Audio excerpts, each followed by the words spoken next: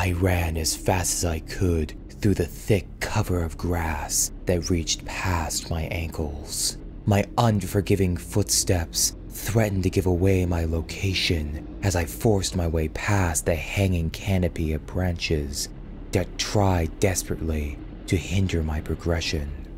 I could hear it in the distance, growling and hissing my name in a distorted voice. I had caught a glimpse of the thing before it chased me into the woods. It didn't have a physical body, just a black, gelatinous ball of black mass, coated in red boils that twitched with every movement it made. It grew closer, its massive build swallowing up the encompassing shrubs that surrounded us. I was quickly approaching a cliff, its tendrils devouring the forest on each side of me. I was trapped. I took notice in the peripherals of my vision, one of the participants. He was staring blankly at the creature, his eyes filled to the brim with terror. The creature aimed a tentacle right at the man's lower leg, penetrating it with ease. I watched, paralyzed in fear, as the man was hoisted from the ground, made to hang over a gaping hole I assumed was its mouth. I quickly thought on my feet, grabbing a nearby basketball-sized boulder and chucking it at the creature's direction. It growled deafeningly. I covered my ears as the sound pierced through them, microwaving my brain from the inside. Before I knew it, I was lifted off the ground, a sharp pain igniting in my lower thigh. The inside of its mouth was filled with rotating bladed razors, their ear-splitting screeching more deafening than the creature's roar. "Come on, come on, come on, wake up!" I screamed to myself. The tensioning descent into the monster's gaping mouth made peeing my pants inevitable. In one final attempt to force myself awake, I grabbed hold of my finger, driving it back until I heard an audible pop, followed by a flow of crippling twinge. I was jolted awake from the pain in my finger, crippled even more by the inflaming pain in my right thigh. I had no choice but to ignore it though. I had to act fast. I bolted from my bed to the one of the man from the dream. I shook him violently, frantically trying to free him from the grip of that horrifying nightmare. Eventually, he awoke with a gasp, breathing heavily and sweating profusely. He looked up at me with a gratified expression. Questions boiled on my lips as I desperately wanted to ask him what the hell that thing was. I had never dreamed of it before, so I knew it was his dream, not mine. Morning presented itself as a sliver of dim light barely seeped through the dirt-stained window. Once again, the scientists came with our complimentary breakfast, along with the mystery pills. We all respectively ate the putrid meal and swallowed the pills. One of the lab rats even patched up my finger and leg for me, along with the guy whose name I later learned was Max. Jen was absent-mindedly staring at the gushing wound as it was being stitched up. I took the opportunity to write to her once the scientist left. Pretty nasty scare, huh? It's a bit more than a scare. How'd you get it? Long story short, I found out how dreams can become reality the hard way. Him too? She motioned her head towards Max, who was face deep in his meal. Him too. She thought for a moment, her pen hovering above the notepad. You really think the money we'll get for this is even worth what we're going through? Maybe not, but the call of student loans and the absence of my full-time job says otherwise for me.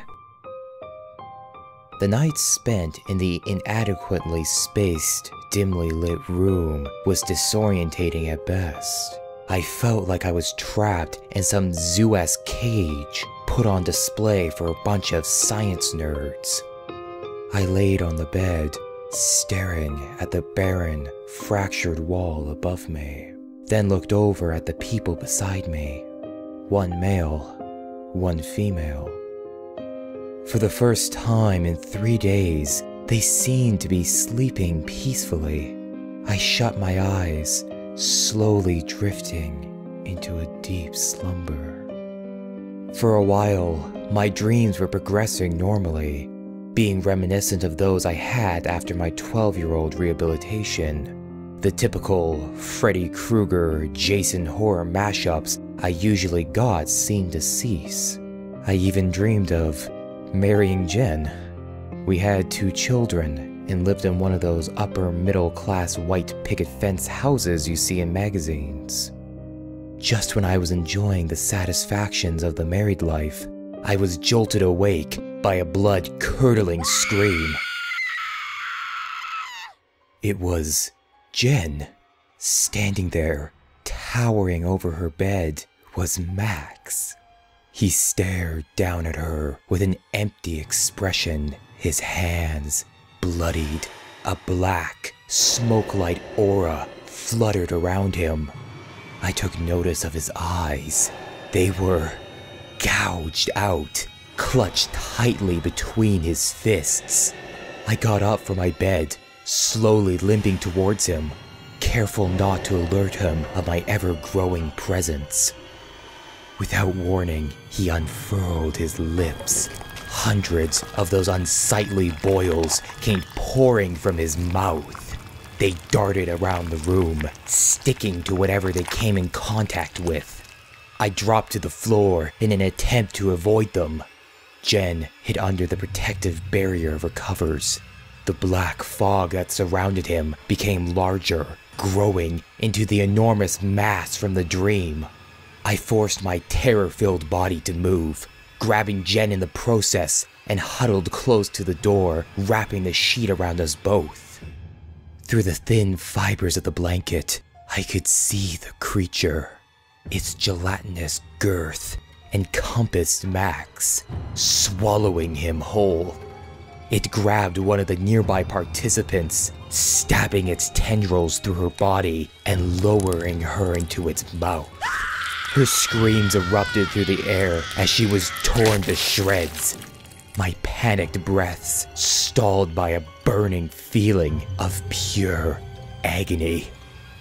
With one final tear of flesh, the black mass vanished, taking Max and the other participant with it.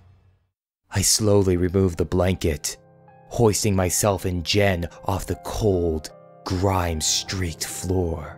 The only other remaining participant crawled from under one of the beds and looked at us with utter dismay. The air was gripped by the stench of death. A thick, murky gloom permeated the area. Jen's question ricocheted through my mind as I was beginning to wonder if any of this was really worth it. A dark fog diffused through the atmospheric tension. We sat there in our beds, staring at the thick metal door, waiting for the scientists to burst through.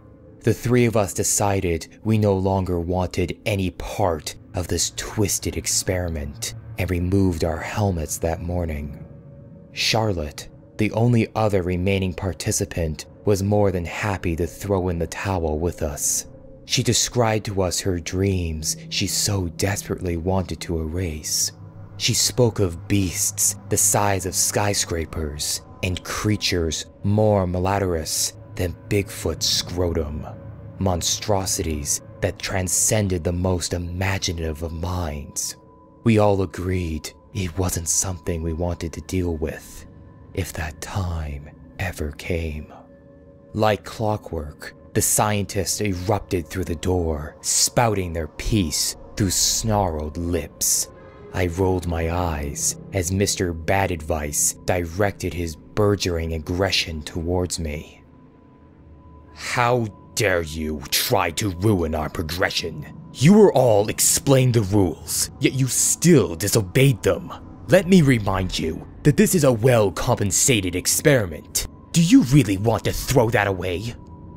His face was flushed in a deep shade of red, his veins exposed from beneath his skin. Have you been blind this entire experiment? People have died. Does that mean nothing to you? It's all a part of the process. Things like this happen in these situations. I looked at him with a confused expression. Rage ravaged my blood and burned from my lips. How the hell can you be so insensitive? You allowed 3 people to die, and for what? 30 seconds of fame? This shit's not worth the money. You're gonna have to find 3 other guinea pigs to be your bitch, 'cause we're done! I motioned for the others to follow me out the door. The scientist displayed an incongruous grin, forcing the feeling of uneasiness to crawl up my spine. Before we made it out of the door, he uttered the words responsible for that crippling grin. Restrain them. We can't afford to have any more volunteers disrupt our advancements. Suddenly, I felt the touch of a cold, burly fist clench my wrist. The girls screamed in fear as they were apprehended. What the hell are you doing? Hatred flowed out of me like an SJW's rant on Tumblr. I warned you, Kyle, not to ruin my advancements. I warned all of you. This discovery could usher in a new millennium. People could finally live out their dreams, distort reality. We could become gods for this discovery. But at what cost? Hundreds, even thousands could lose their lives in this process. Endless tears ran down Jen's face as she spoke, her voice shaky and timid. The scientist, ignoring Jen's pleas, began to speak. Take them to the examine room. Make sure they're given an extra dose of pills. We were thrust into a room more decrepit and feeble than the last. Several chairs aligned adjacent to each other, facing the doorway. The room was littered with medical waste and broken machines. It looked like something straight out of a sci-fi horror film. We were all forced down and strapped into one of the chairs. One of the scientists came in a few seconds later and force-fed us the pills. If you're going to force these on us, at least tell us what they're for. I wasn't too surprised when I didn't receive a response. They left without explanation, shutting the door behind them. Soon, we were engulfed by the surrounding darkness. We were terrified. We had no idea what they were planning, no annotation of why they were holding us hostage, or what those pills were actually for. We sat completely silent for what seemed like hours. Jen was the first to break the silence. Kyle, we have to get out of here. If we stay any longer, we could all end up dead. I know. I'll try to think up a plan, but for now, there's not much we can do. I glanced over at her terror-stricken expression. Her eyes were darkened, devoid of their essence. I could tell that any hope she had of getting out of here alive had dissipated. She had already given up, and I wasn't too far behind.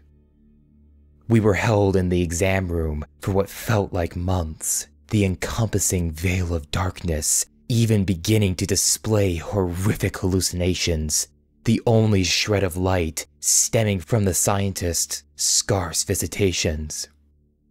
For a while, we theorized about why we were being held here, coming up with the harebrained reasons to lighten the mood.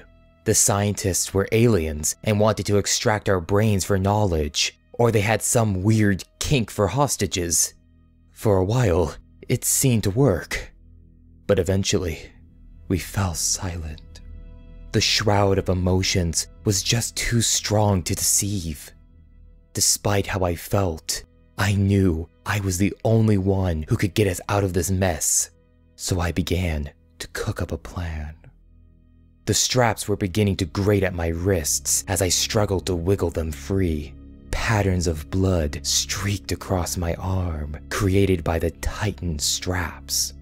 I searched around the room, looking for anything to aid in my escape. Anything useful seemed to be just out of reach, until I spotted a syringe lying about 4 feet away from me. The needle looked sharp enough to puncture through the leather and allow me to rip through. I stretched out my leg, trying to fish for it closer with my foot. I wasn't sure when those scientists would be back, so I had to act fast.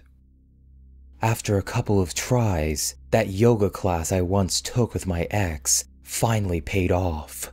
I was able to slide my foot around the syringe and pull it close enough to reach. I pulled off my boot and sock, cupping my toes over the syringe until I could successfully pull it off the ground. The initial process of sawing through a strap with a needle was harder than I expected, but I eventually managed.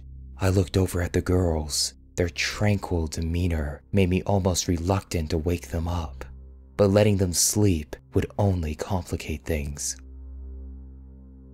Hey, Jen, wake up! Her eyes slowly fluttered open. A look of both shock and excitement spanned across her face. Kyle, how'd you— I'll explain later, I stated while quickly unbuckling her restraints. She quickly stood from the chair and wrapped her arms around me. Thank you so much. Her warm tears dripped onto my shirt. No need to thank me. We awoke Charlotte and freed her from her restraints as well. We waited for the scientists to make their daily visit into the room. I gripped the syringe tightly in my hand, standing beside the frame of the door. The girls sat in their chairs, acting as though the restraints were never removed. About an hour later, one of the scientists came in and quickly took notice of my absence. Where is he? Before the girls could answer, I snuck up behind him, forcing the syringe deep into his neck. He squealed in pain and struggled to rip the syringe out. I motioned for Jen and Charlotte to follow me out of the door. We ran as fast as we could, trying to quickly find an exit. Shortly after our escape, an announcement traveled throughout the building. The participants have escaped. Search the building and find them before they make it out! We didn't have much time until they'd find us. Salvation came in the form of an exit sign as we quickly approached one of the doors. To our dismay, 3 of the scientists appeared from around the corner and blocked the door. Any escape route we could find was quickly compromised by more of them. God damn it! Can't you just let us go? I'm sure you have more than enough research to pad your resume. The scientists just looked at me with an unmistakably demonizing stare. One that made me extremely uncomfortable. His eyes scanned us up and down, and to my surprise, he opened the door, gesturing for us to leave. None of us said a word as we walked out of the door. I looked back at the building as the door was slowly closed, feeling a dark sense of skepticism lulling over me. Should it have been this easy? My quizzical notions were put to rest as Jen wrapped her arms around me once again, thanking me for reviving her lost hope. For a while, everything seemed to be going well. There was no word of the scientists that held us in that room, nor were the nightmares haunting my sleep. Me and Jen even met up from time to time for a couple dates when she wasn't busy with school or work. I even managed to get a job myself. We both kept up with how Charlotte was doing. She seemed to be doing well for herself. Everything was progressing nicely until 6 months later. I decided to do a bit of cleaning in my basement, feeling it to be a bit crowded. While throwing as much junk as I could into a garbage bag, the lights suddenly cut out. I froze, looking around the photic room, straining to see through the darkness. My blood ran cold when I saw it.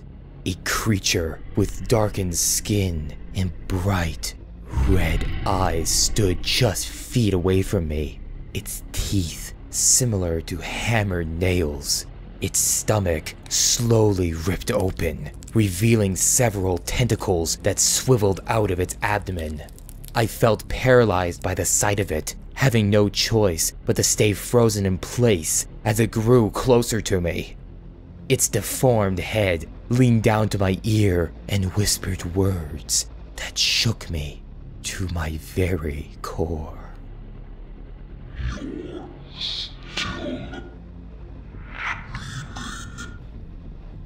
In an instant, I knew what all those pills were for.